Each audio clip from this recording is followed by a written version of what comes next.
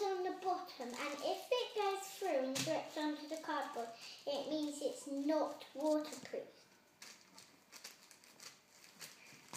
So wait until it goes in.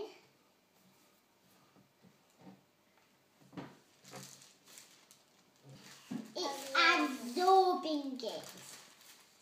And I think it's not working. So what else are you going to try? We're going to try tissue paper. So we're going to spray the tissue paper too. Oops.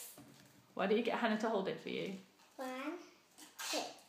And I'm going to push it down and see if it's waterproof. Ready? Hannah, hold it. And it's not waterproof, is it? It's got a big old hole in it. Now it's this. Now I'm doing this one. We're seeing if plastic is waterproof. You think it is? Yeah. Yeah. Stop. Well, it's staying on top, which means it's waterproof. You know your house roof? That's waterproof. And does this break? No. So it means it's waterproof because it's staying on top. And it's not absorbing it.